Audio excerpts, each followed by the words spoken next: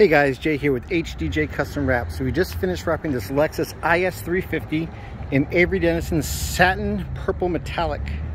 Came out really good, like really good. Once again, Avery did not fail, and they made a very high quality, superb product. This finally went down very nice, like very nice. I was incredibly happy with it.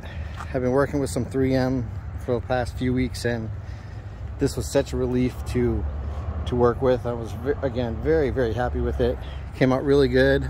We did leave on here gloss back handles, mirrors, roof fin. The hood is actually black, but that's just because it got damaged by on the other side by someone else. So they're gonna get that redone and or get it fixed, and then they'll bring it back in. We'll fix it, or not even fix it. We'll actually wrap the hood in the purple.